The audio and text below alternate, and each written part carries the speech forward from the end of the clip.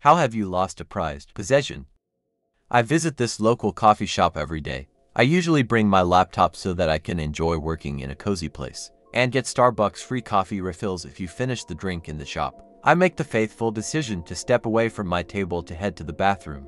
As I return, my laptop was missing. I headed to the cashier hoping that they would have any information on the stolen item, but the cashier said no. I headed outside with my heart beating to find a guy stuffing it in his trunk, and I watch in shock as he drives off. He can have that laptop now.